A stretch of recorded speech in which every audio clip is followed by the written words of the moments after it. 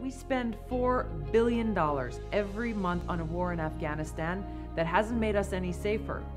The reality is these wars are costing us, the taxpayers, trillions of dollars that should be here. In Afghanistan right now, we're spending $4 billion of your taxpayer dollars every month.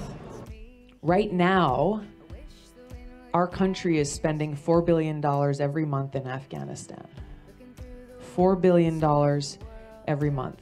But as we stand here today, our leaders waste trillions of dollars on the new Cold War and wasteful regime change wars that have not made us any safer.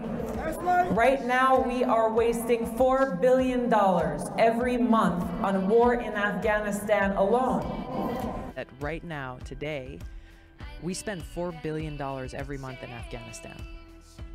$4 billion. Every month. Every single month.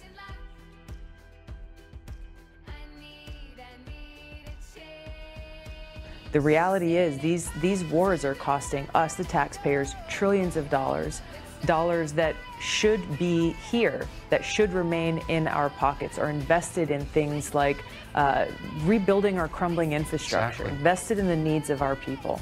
I'll take the trillions of dollars, your hard-earned taxpayer dollars that have been and will continue to be wasted on these programs, and instead invest them in serving the needs of the American people. Things like quality health care for all, truly sustainable agriculture, affordable housing, clean water, clean air, rebuilding our crumbling infrastructure, improving education, and so much more. This money could be used here. When you see how many sick people who are uninsured or underinsured or aren't able to get the care they need.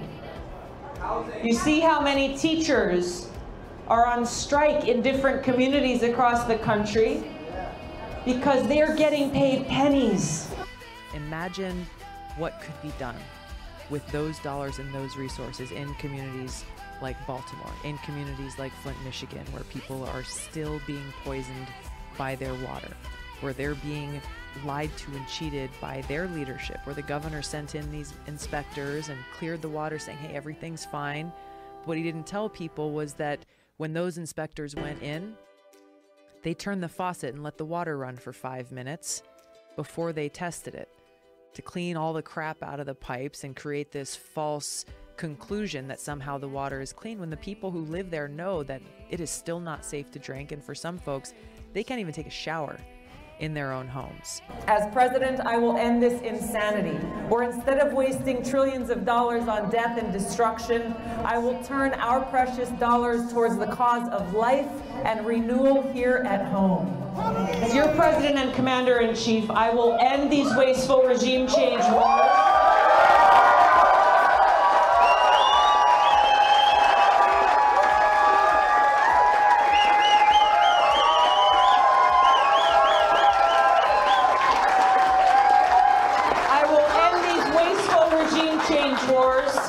Work to end this new Cold War that we're in with ever-escalating tensions between the United States and other nuclear-armed countries like Russia and China, and end this nuclear arms race, all of which are taking trillions more of our taxpayer dollars away from where they need to be, serving our people, serving our communities, rather than spending them on these wars and weapons that only make us less safe and that cost us so dearly.